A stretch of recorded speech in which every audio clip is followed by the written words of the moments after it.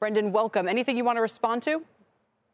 Yeah, I mean, we think taking economic policy from the 1930s is probably a pretty bad idea, especially if you think about some of the most widely owned U.S. stocks or major importers from China, the Walmart, Amazon, Home Depot, and Costco. So we think President Trump will get the best deal that he can from China, but he did do a deal and has developed a relationship with President Xi. So we think some of the campaign rhetoric is not likely to become economic reality. What have media reports or the Chinese suggested they might do in exchange if we slap big tariffs on across the board?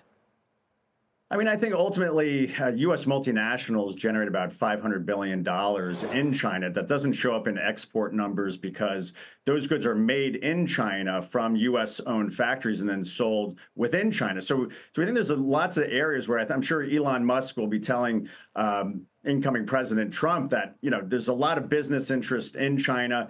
President Xi did a deal with President Trump previously. Obviously, to your point, COVID derailed it. U.S. farmers really paid the price for some of the tariff wars that happened between the U.S. and China. So I think ultimately, there'll be a lot of threatening. But I think ultimately China is more than willing to do a deal, as well as I think a lot of Chinese companies are willing to set up shop here in the U.S.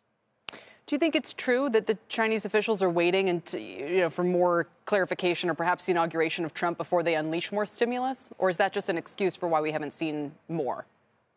I think there's some signs that this Chinese economy is like a supertanker. It's slowly turning. Things are slowly starting to get a little bit better. So I think they're going with more of an incremental, basically see how the economy reacts. But these are really domestic economy focused issues they're dealing with, the housing crisis, low domestic consumption.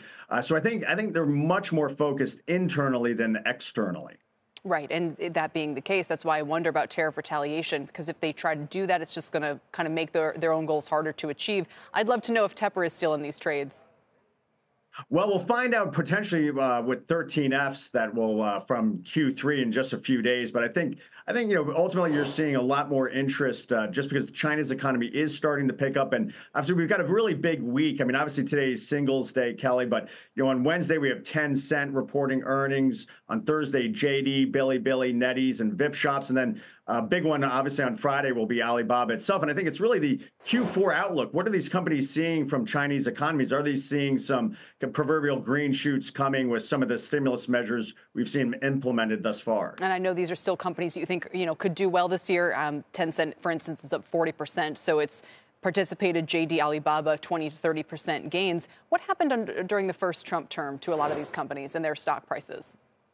Well, I mean, things did get a little bit more volatile, but ultimately they did actually perform quite well. In fact, KWeb, our China Internet ETF, actually outperformed under President Trump than President Biden. Now, that's not exactly fair because of obviously zero COVID and other issues. But we think that there's an opportunity for the U.S. and China between President Trump and President Xi, their special relationship that they have, a mutual respect, that they'll be able to find another deal. I think we really do believe the Chinese are more than willing to give a good deal for President Trump and the American people. And we really think that it's underestimated how willing Chinese companies are willing to come and build factories here in the U.S. And I think that's something that President Trump and his team will be able to negotiate.